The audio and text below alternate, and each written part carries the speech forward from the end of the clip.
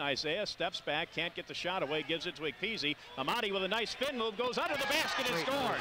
Ikpeasy with a bucket, and the Bonnies lead at 19-14. Amati on the play for the Bonnies. Here's Brockington going right for the basket, lays it off the glass and in. And Isaiah Josh gives it back to Jay. Jay for three, off the rim, no good. There's Griffin with the rebound, putting it in as he dunks the ball. That's the way to rebound the basketball, and then that's the way to go. We'll get the ball to Jay. Jay will step into the three and hit it. Three-pointer by Adams. He's in double figures with 10. Adams cross court, gives it to Brockington. Brockington for three. Good! Brockington brings him back to within a point as Adams coming around the screen, gives the ball to Adams. Here's Jay penetrating, gets the ball over to Amati. Amati goes up and lays it in. Nice pass from Adams to Ikpeasy. And that ties the game. Here's Courtney Stockard working against Everett, goes up and lays it in. And the Bonnies take the lead and the house explodes.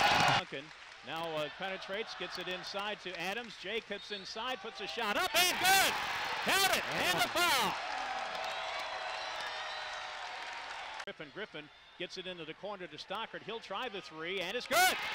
Stockard with a big three ties the game at 69.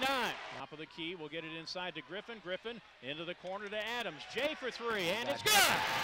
Adams for three, and the Bonnies up three. Crossover dribble, gives it back to Stockard. Stockard with a 15-footer, good.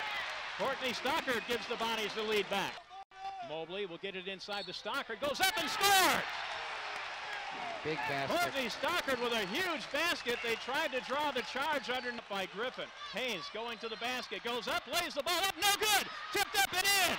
And the Bonnies will have to call timeout. Jay Adams bringing the ball up the floor. He gets it over on the side to Mobley. Mobley for three. Good! Good!